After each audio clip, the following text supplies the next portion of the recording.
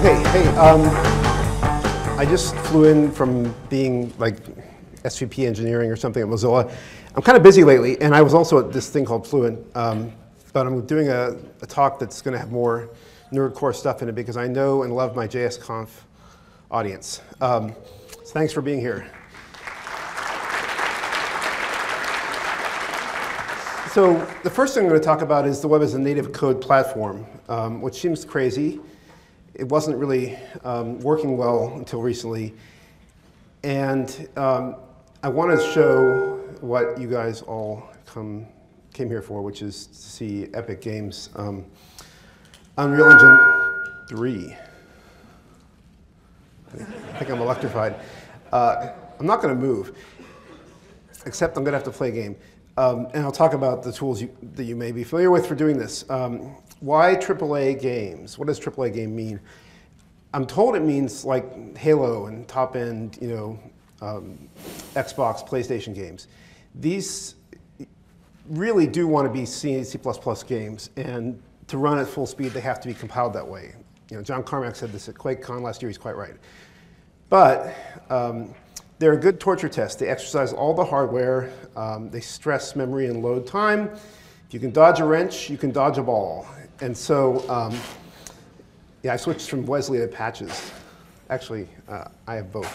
So we're very interested in pushing the boundaries of the web. And even though if you really want to go full speed, there's nothing like C or C++, if you want to reach everybody with a safe, non-scary, on the web, just click and it runs experience, you need the web stack. The web stack was pretty lame for a while. We had to reboot browser competition with Firefox, and then it really got better, and then it got even better. Some of this stuff, IndexedDB, okay, it's getting there. It's a work in progress. The web is a work in progress. But there's really awesome stuff coming between like Mozilla and Google people. We've got pointer lock, gamepad, full screen, working pretty well, WebSockets. And then stuff we're doing, again, collaboratively with Google, like WebRTC gets you even farther. You have N-way, low latency data, as well as audio and video communications.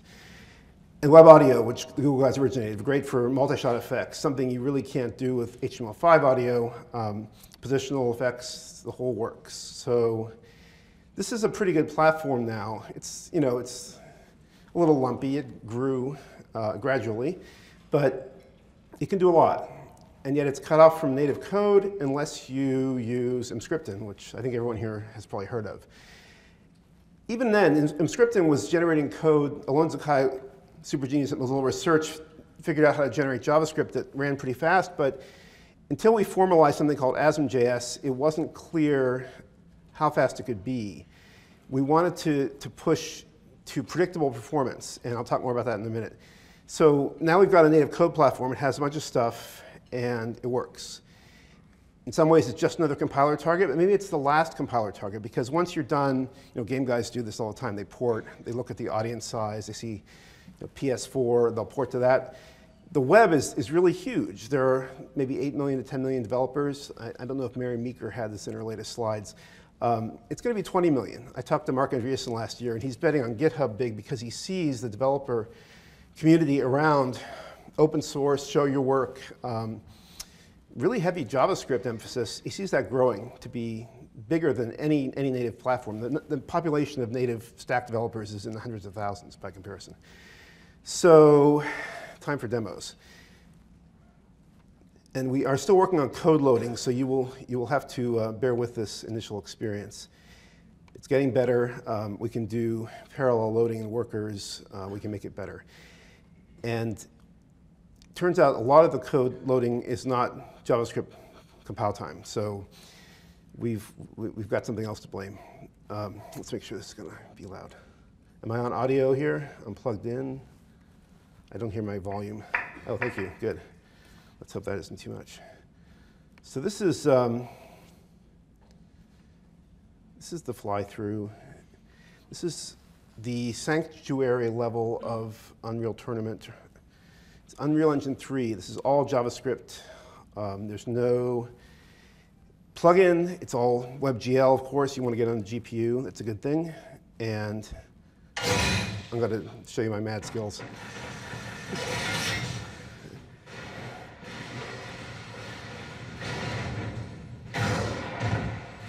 They're over here. There they are.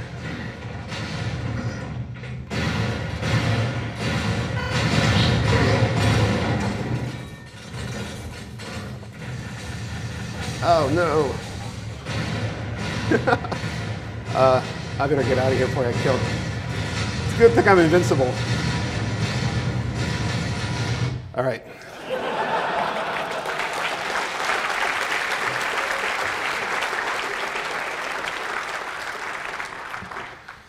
There, thank you. Technical issues. That wasn't possible a year ago. We had no guarantee we could get to the speed we got until we did some work I'll talk about now.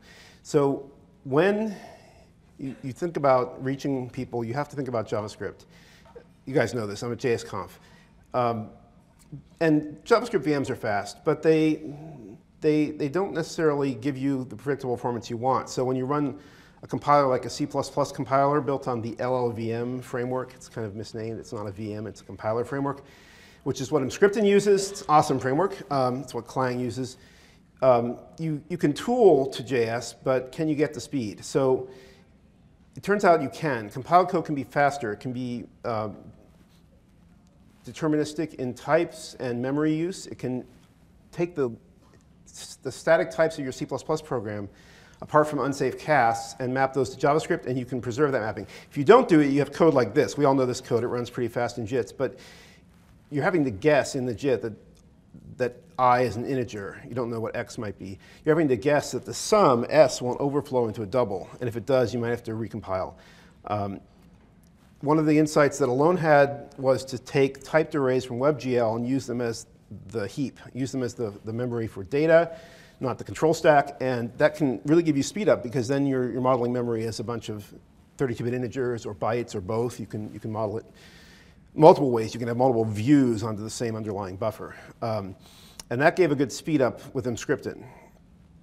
But what we need to do is go further. We need to get out of the unpredictable misspeculation regime of JITs. The garbage collection pauses are also an issue. And if you load code, you end up with large amounts of code, and you end up with inevitable misspeculations, recompilations, hard to analyze data flow, let's say. If you're doing type inference, you hit scaling limits. So ASM.js is our answer to this. ASM.js is a subset of JavaScript currently, and our intention is to extend JavaScript so it always remains a subset. That's not really cheating. We're always extending JavaScript anyway. If there's a gap in the language, we try to fill it if it's got legitimate use cases. So this is just another one of those drivers of use case extension, use case-based extension.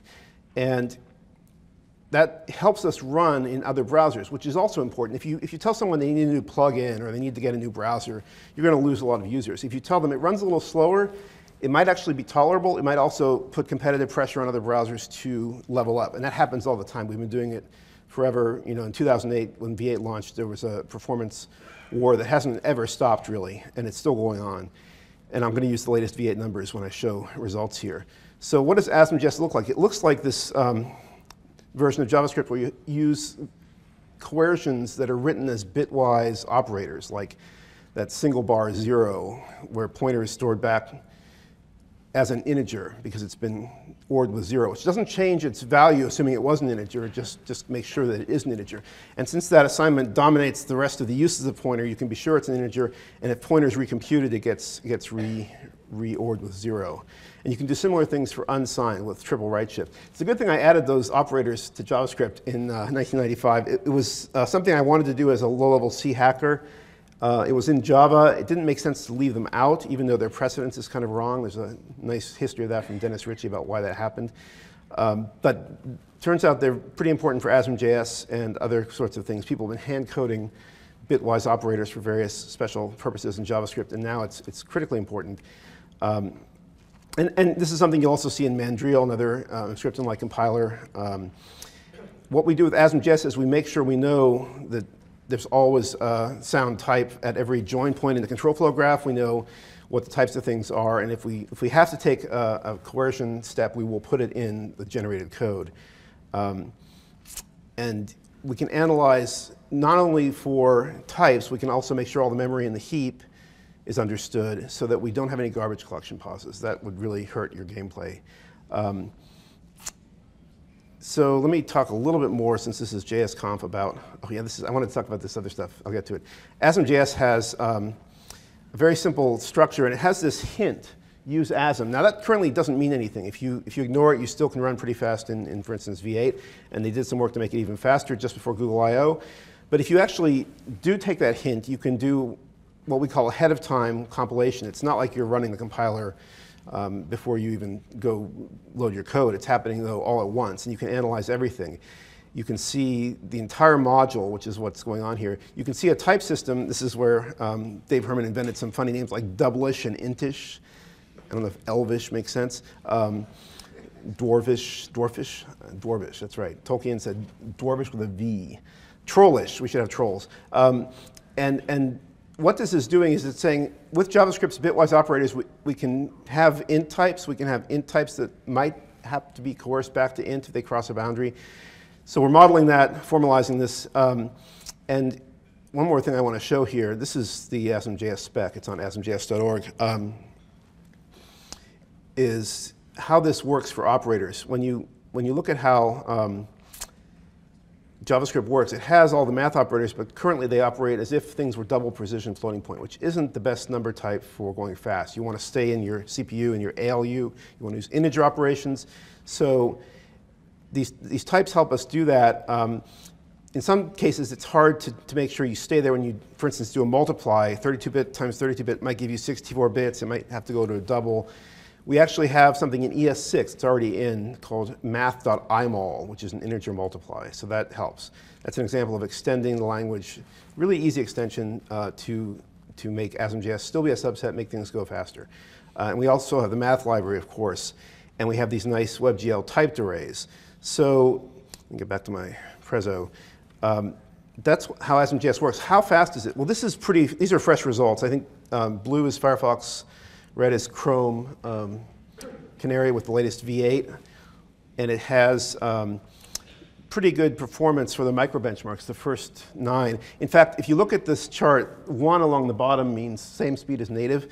The life, I think it's Conway's life benchmark, supposedly runs faster than native in V8 and Firefox. That's actually a Clang bug. GCC beats them both, as you'd expect. We're not going to really beat native speed unless there's something wrong with a native code compiler. But these micro benchmarks are somewhat trivial. If you look at the bottom 6, those are macro benchmarks. Those are real significant programs. They have those scaling problems I mentioned when run in a non-ASM.js optimized engine. And you see this with Chrome. Now, the V8 guys want to keep pushing and see how fast they can get without having to do the kind of ASM.js verification that we do. And I hope they succeed. I am not concerned about which way wins. Everybody wins if we get to the same speed. But right now, because we do this ahead of time verified all at once compile step, we actually are on box 2D 1.33 times slower than native code, which is going to get only faster as we keep going. We have more optimizations ahead of us. So we're getting to the point where you don't care about the slowdown from native code on modern hardware. And even on the average hardware on the web, the reach of the web, the lack of a plugin or a scary install dialog or a need to switch browsers makes this a winning proposition for game developers like Epic Games. We worked with them just in 4 days. We brought up Unreal Engine 3. That was amazing to them because of the power of Emscripten, because we had ASM.js, Odin Monkey optimizing backend, and Spider Monkey. At the end of a week in Raleigh, North Carolina, we had Unreal working, and they were blown away. So that's where we are right now. And we're pushing that down toward 1 point pocket change x slower than native. And that's, I think, going to change the world. It isn't really for hand coding. People are doing it. There's a guy on GitHub who's doing an awesome job. But generally, you don't want to do it. The tooling isn't there. You'll get verification errors if you make the slightest mistake, if the types don't agree at all the join points. If there's an Emscripten bug, you might get that. We're still early. So we had some friends at Intel working with it, and they said, hey, it's only 12 times slower than native. It's not 2 or 1.3 times slower. What's going on? And I said, look in your console, and sure enough, they were having verification errors, and alone Zakai fixed the emscripten bug right away. So we're bringing it up, and you don't want to hand code it too much. Never say never. People talk about writing assembly windows in JavaScript. The problem is right now the boundary crossing is a little expensive because we're doing this verification, because we have to make sure the types going in satisfy the constraints inside the ASM blob where they can't change. So there's some overhead that makes it not yet desirable to write ASM windows, but it could happen. So this is part of my talk where I see an evolutionary process that is running native code on the web at near native speed, but safely, with no extra plugins, no memory safety loss, or any other concern like that. That's big. But people say, what about my needs? What about blub? And it's a good question. JavaScript isn't for everyone. I think I was retweeted saying it is by far not the best language for every task, let's say.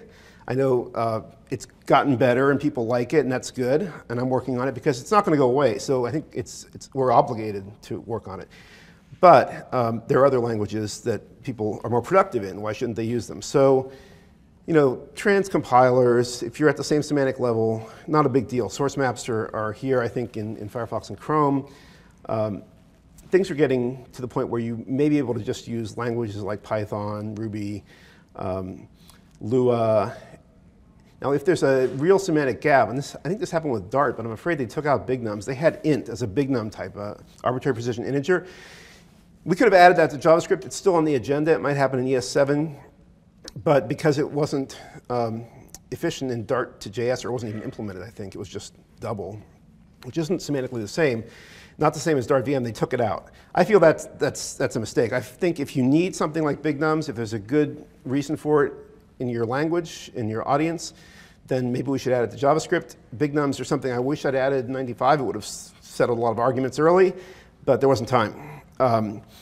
So how good can we get with just trans compilers? Not clear, but as we fill these gaps, we can do a lot with the languages that are near the level of JavaScript. Now, some languages want GC, and if they're running a GC in this big typed array heap, and we can actually connect that heap to the DOM or JavaScript objects, which is on the roadmap, now we have a problem of 2 garbage collectors fighting. So you don't want multiple GCs. You want to have one GC rule them all, like in .NET, like the modern JVM, which supports multiple languages but has one GC. So you want the JavaScript GC to have hooks, safe hooks that the ASM.js generated code can use in the guest heap, which is that typed array. And that's on the roadmap. I wanted to just acknowledge this is an open issue we're working on. Alone Zakai has got Lua VM. This is not Lua JIT 2. This is not the super awesome, assembly-coded JITting Lua, but this is still pretty fast. On micro benchmarks, Lua JIT 2 beats it, but on real Lua benchmarks, which there are surprisingly few in the web, this is not a bad VM. It's faster than Python and Ruby, CPython. This is emscriptened, and it works pretty well. And I'm going to run it here and see how it works. It's just a big C VM, nice, efficiently written, portable interpreter VM, and it has a garbage collector. That garbage collector is not yet married to the JavaScript garbage collector. So there is an issue with leaks, right? The way this is running right now, it's just going to allocate memory and not collect. Having it run its own collector is possible, and then it can scavenge space. Again, if you ever connect things between the guest and the host heaps, you'd have problems until we do this lifting of the host GC into the guest heap, which is possible. I hope this is going to finish soon. So if it isn't, I'm going to have to go play some more games. And another open issue is JITs. So I mentioned Lua JIT 2. If you want to take, say, a C code base that has some assembly code generation, some machine code generation into writable executable memory, emscripten's not going to solve that for you, and it's formally unsafe. So we'd have to do something like what the NACL guys have been working on. I'm not sure where that is. I saw activity the other year about it, but it doesn't seem like it's a big thing. I think it's happening in the mono world too. You can do it. You have to be able to generate verified ASM code. You have to be able to invalidate it when the JIT misspeculates. So whether this pays off or not in the long run is an open issue, but if it's important, we can do it. It's just more work. It's on the roadmap. And then threads. This is actually significant. If you talk about native code, C, C++, people say, where's p-threads? I have to be able to write multi-core code. They're right. JavaScript has always had a race-free, memory-safe model of execution, which doesn't allow you to observe shared mutable state. You can see it only at event loop turns. So there is this coarse-grained shared mutation.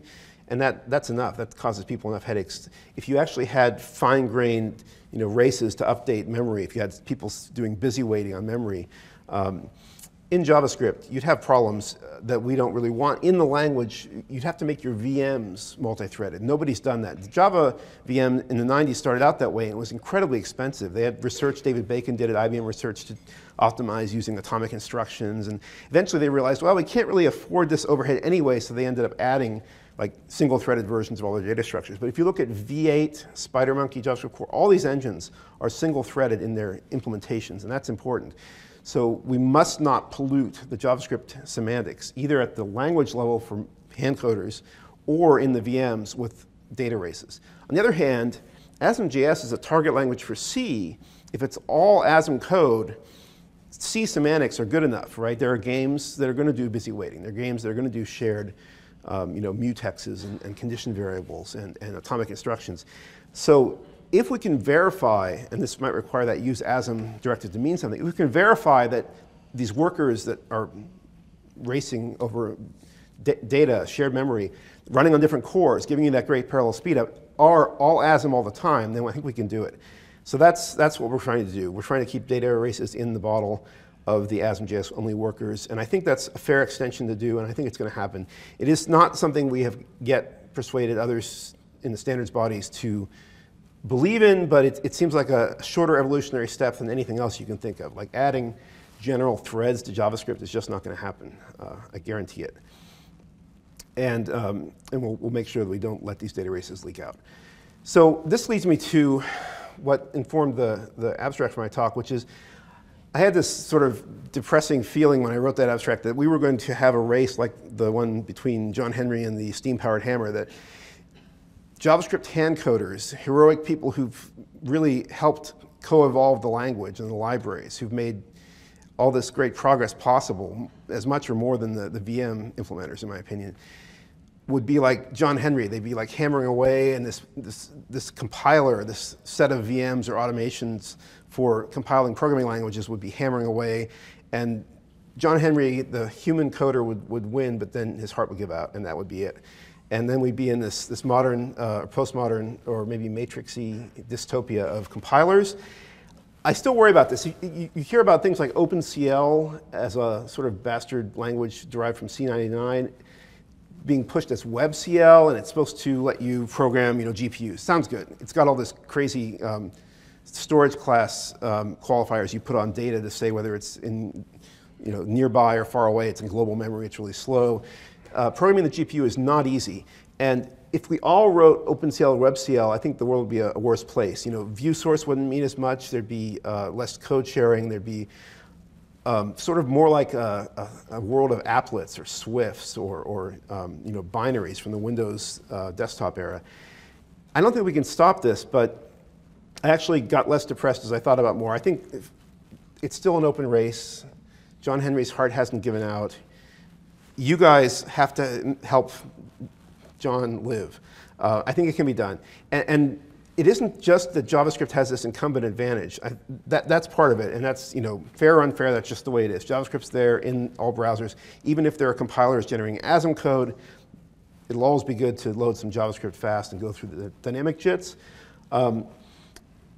JavaScript and the web browser, the whole client side of the web, even Node.js on the server, it's not the same as native code. You don't need to write everything as you did in the old days. You don't need millions and millions of lines of code to do cool applications. You have the network, you have clouds, you have GPU clouds, as I talked about on my blog recently.